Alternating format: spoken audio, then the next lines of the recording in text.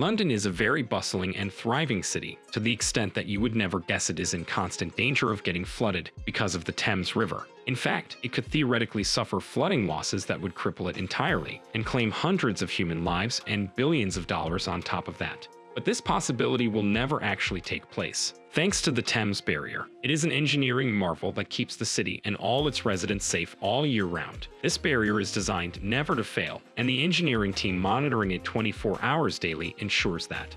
In today's video, we'll take you on a tour of this gigantic project and look at its past, present, and future to see how it works and why it's guaranteed to keep the Thames River at bay. Welcome back to PST Megaprojects. The Thames Barrier stands as a testament to human ingenuity and engineering excellence. Located in the heart of London, this magnificent structure serves as a crucial defense against the powerful tides of the River Thames. Designed to protect the city from potential catastrophic flooding, the barrier is a symbol of resilience and foresight.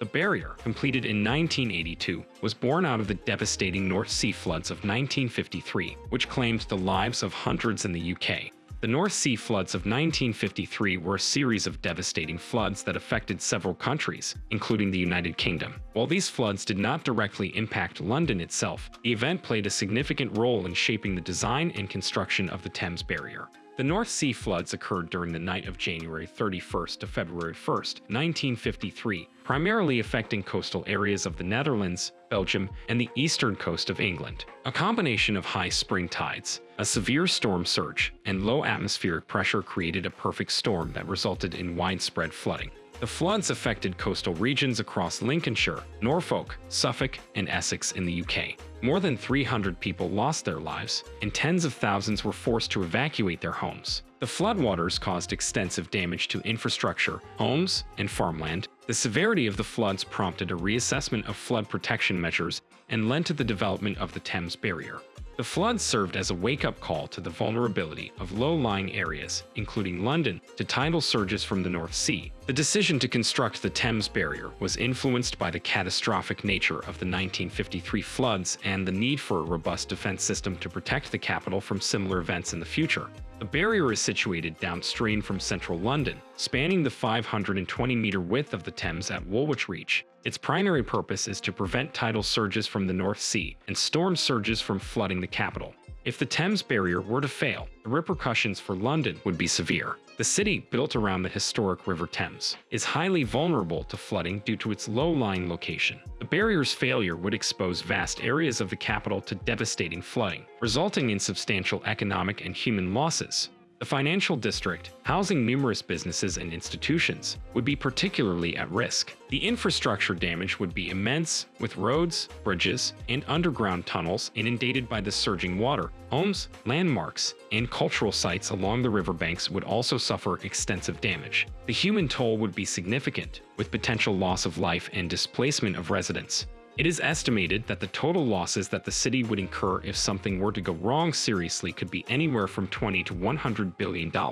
It does not help that the city's state is not what it was back in 1953. A lot more would be at stake. For example, many more people now live in London, and given the wide network of infrastructure built over the years to support the expanding city, the damage would be beyond belief. Just think of public transportation systems like the metro lines that did not exist back then, or the damage to the sewage system. Evacuating hundreds of thousands of people from their homes and suspending all public transportation services would be crippling to the city and the UK's economy as a whole. On top of that, the environmental impact of a barrier failure cannot be understated. The Thames is home to an array of wildlife, and the flooding could disrupt delicate ecosystems, leading to the loss of habitats and endangering species. Contamination from the floodwaters could have long-term consequences for water quality, affecting both human and aquatic life. The barrier comprises 10 steel gates, each 20 meters wide and 30 meters high, resting on concrete piers. Each of these gates weighs a whopping 3,000 tons of steel. These gates are normally held open, allowing river traffic to pass freely. However, when river levels rise during high tides, the barrier is closed to form a solid barrier, impeding the progress of incoming tidal waters. When the gates are closed, they create a barrier that can resist water levels as high as 9 meters above the average tide, protecting London from potential disaster. The steel gates that block the water are protected with what is called a sacrificial anode. Basically, the water of the river is corrosive to metal and could with time result in a catastrophic erosion of the gates. The sacrificial anode acts as an easily replaceable barrier that the water eats away instead of damaging the main gates. As a consequence, the gates of the Thames barrier will be able to last up to 100 years or more. You might think that corrosive water is not the only danger engineers have to account for. What would happen if, for example, a ship were to crash into one of the gates? Would an accidental collision of this sort cause a citywide disaster of immense scale? Not really. The sheer size and sturdiness of the gates would be able to withstand any collision with minimal damage. In fact, a collision would only be unlucky for the ship. In any case, we don't need to rely on speculation to think about this hypothetical situation, because there have actually been cases of ships crashing into the barrier. In 1997, a ship named Sandkite crashed into the piers, and the only damage to the barrier was a bit of scratched paint and a broken ladder. The ship, on the other hand, unfortunately sank.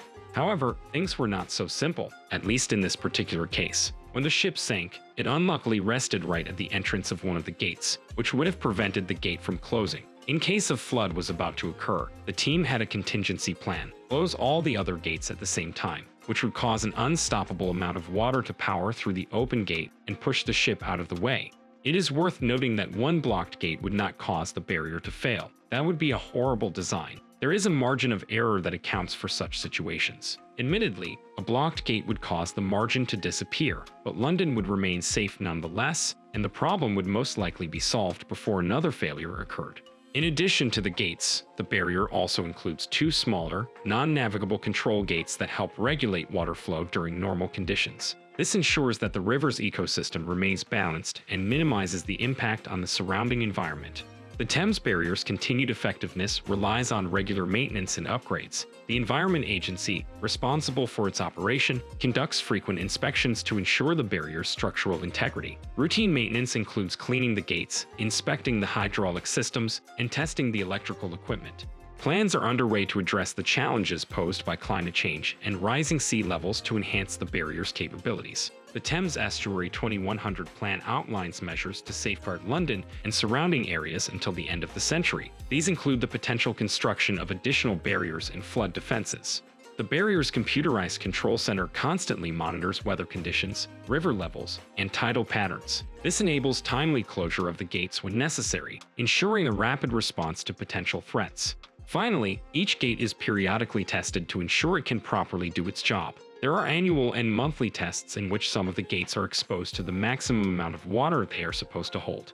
The original construction cost of this project was estimated at around $500 million back when it was finished in 1982. Adjusting this number for inflation, the project would cost over $1.5 billion today. However, this number is merely the construction cost and does not include the tremendous costs of constant maintenance required. The team of workers and engineers monitoring the site 24 hours a day must get paid well, and the replacement or repair materials aren't going to pay for themselves. Overall, the barrier is currently estimated to have cost billions of dollars in maintenance. This figure is only expected to keep on growing in the foreseeable future. Arguably, however, this is money well spent.